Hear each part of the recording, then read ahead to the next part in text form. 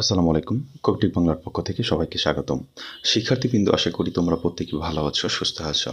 তোমরা যারা 2024 সালে এসএসসি পরীক্ষায় অংশগ্রহণ করবে, তোমাদের জন্য আজকে আরও 2টি অঙ্ক সমাধান করব, যে 2টি অঙ্ক মোস্ট ইম্পর্টেন্ট 2024 সালে পরীক্ষায় আসার জন্য।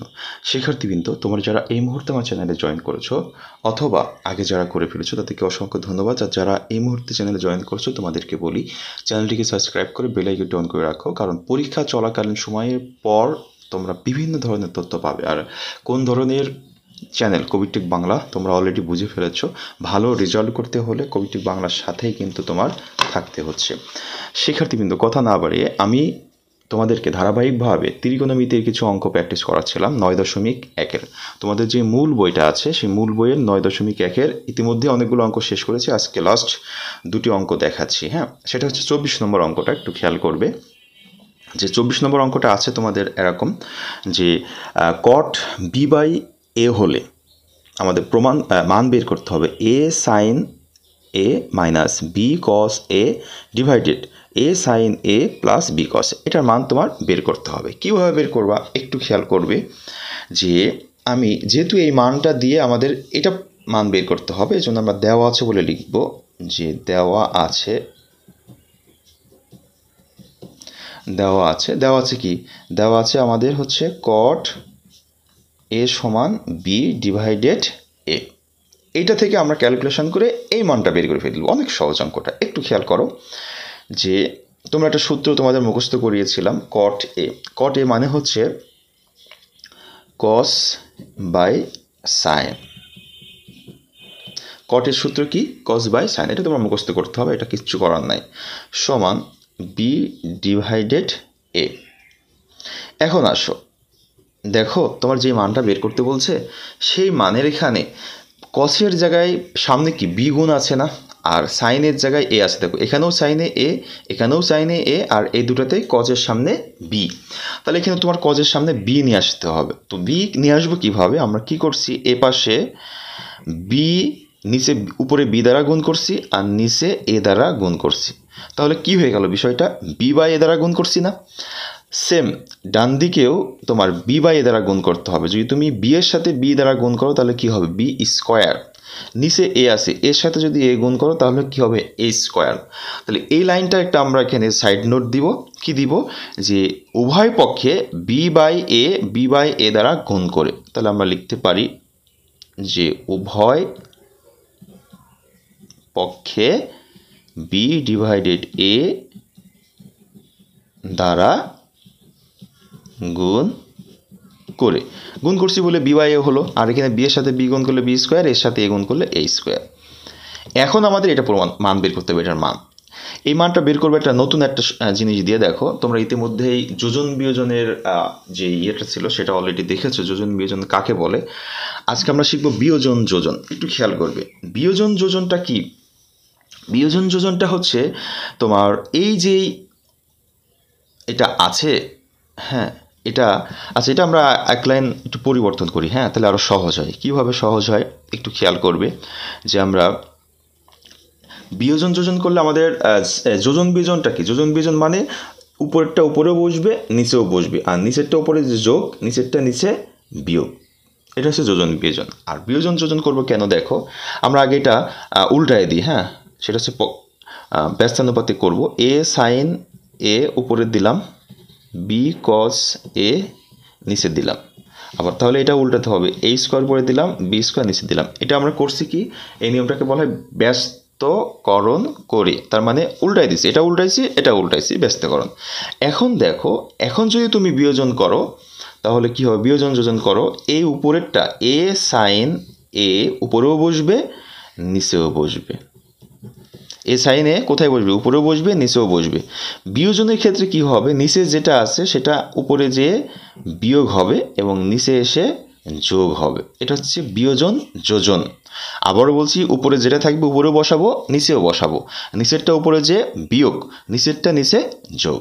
একই রকমভাবে ডান পাশে করতে হবে, উপরেরটা উপরে, উপরেরটা নিচে। নিচের যে বি স্কোয়ার এটা উপরে যে বিয়োগ, নিচেরটা যে বি স্কোয়ার নিচে এসে যোগ। এই নিয়মটার নাম কি দিলাম? যে বিয়োজন যোজন। একটু মনে রাখবে এই নিয়মটা, ওকে, বিয়োজন যোজন করে। তাহলে কিন্তু আমাদের এখানে এই জিনিসটার মানই কিন্তু আমাদের বের করতে বলছে, তাই না?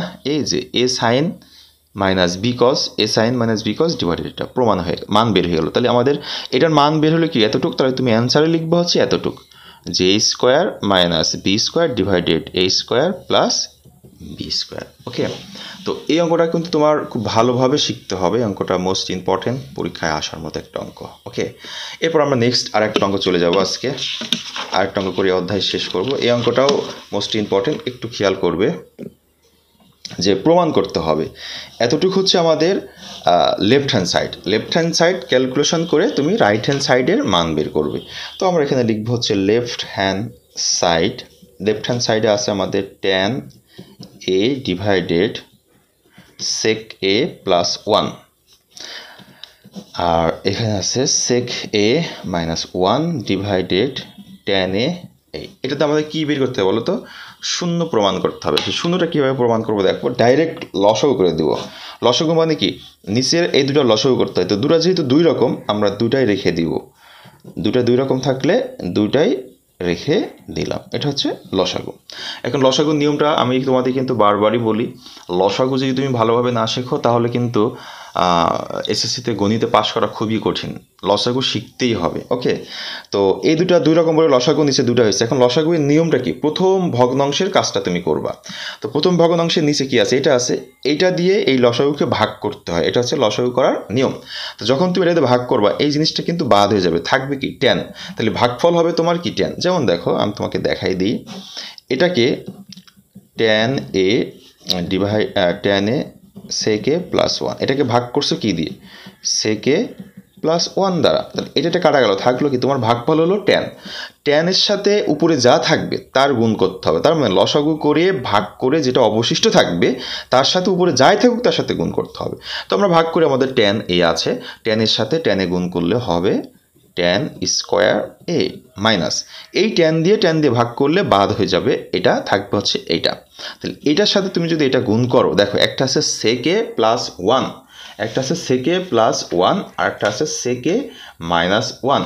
সেই ক্ষেত্রে আমাদের একটা সূত্র হয় এ প্লাস বি ইন্টু এ মাইনাস বি, মানে কি সেক স্কোয়ার এ মাইনাস, এটা বুঝতে পারছো? আবারও বলছি, এটার সাথে তুমি এটা গুণ করো, এই সেকেটাকে আমরা এ ধরেছি, 1টাকে বি ধরেছি, তাহলে এ প্লাস বি ইন্টু এ মাইনাস বি, সূত্র হবে কি এ স্কোয়ার মাইনাস বি স্কোয়ার, 1-এর উপর স্কোয়ার দিলেও হয় না দিলেও হয়, এটা তোমরা সবাই জানো। সেক স্কোয়ার ট্যান স্কোয়ার একটা সূত্র আছে, ট্যান স্কোয়ারের সূত্রটা হচ্ছে ট্যান স্কোয়ারের সূত্র হচ্ছে সেক স্কোয়ার এ, ট্যান স্কোয়ারের সূত্র হচ্ছে সেক স্কোয়ার এ মাইনাস 1, সেক স্কোয়ার এ মাইনাস 1, মানে এই ট্যানের পরিবর্তে আমরা এটা বসালাম। তোমরা একটা সূত্র পড়ছিলা যে সেক স্কোয়ার এ মাইনাস ট্যান স্কোয়ার এ সমান 1, এই সূত্র থেকেই কিন্তু এটা বের করছি। আর এই মাইনাস দ্বারা এখন থেকে গুণ করব, তাহলে এর সামনে প্লাস আছে, প্লাসে মাইনাসে মাইনাসে প্লাস 1-এর সাথে এ, আর নিচে আছে ট্যান এ, আর এখানে আছে সেক এ প্লাস 1। এখন দেখো এই সেক স্কোয়ার মাইনাসে এই সেক স্কোয়ার প্লাসে কেটে দিলাম, এই 1টা মাইনাসে 1টা প্লাসে কেটে দিলাম, তাহলে উপরে থাকলো কি বলতো, শুধুমাত্র 0, আর নিচে আছে কি tan A divided sec A plus 1। তাহলে উপরে যদি 0 থাকে পুরোটা আমাদের কি হয়ে যায়, 0 হয়ে যায়। আর এটাই কিন্তু আমাদের প্রমাণ করতে বলেছিল 0, সেই ক্ষেত্রে আমরা এটা লিখতে পারবো রাইট হ্যান্ড সাইড, আর কি দিতে পারবো, প্রুভড, PROVED, প্রুভড। অঙ্কটা তোমাকে আবার খেয়াল করতে হবে শিক্ষার্থীবৃন্দ, এই অঙ্কটা মোস্ট ইম্পর্টেন্ট পরীক্ষায় আসার মতো। তাহলে আমি তোমাদের 9.1-এর বেসিক ক্লাস সূত্র কোনগুলো মুখস্থ করতে হবে, অঙ্ক কোনগুলো করতে হবে, সবগুলোই কিন্তু দেখিয়ে দিলাম। এই অঙ্কগুলো তোমরা কয়েকবার করে প্র্যাকটিস করবে। নেক্সট যে অঙ্ক আমাদের টার্গেট থাকবে সেটা হচ্ছে 9.2 শিক্ষার্থীবৃন্দ। 9.2-এর সেই অঙ্কগুলা সুন্দরভাবে উপস্থাপন করব। ওই অঙ্কগুলো করার জন্য অবশ্যই তোমাদের কবিটিক বাংলার সাথে থাকতে হবে। আর একটা বিষয় প্রতিদিনই আমি বলি তোমাদের, স্পেশাল সাজেশনটা হচ্ছে অন্য একটা বিষয়। স্পেশাল সাজেশন তোমার নিতে হবে, নিয়ে আমি যে বেসিক ক্লাসগুলো দিচ্ছি এই ক্লাস প্লাস স্পেশাল সাজেশনটা মিলিয়ে পড়ো, ইনশাল্লাহ এ প্লাস পাবে। সবাই ভালো থাকবে, সুস্থ থাকবে, কবিটেক বাংলার সাথেই থাকবে। আল্লাহ হাফেজ।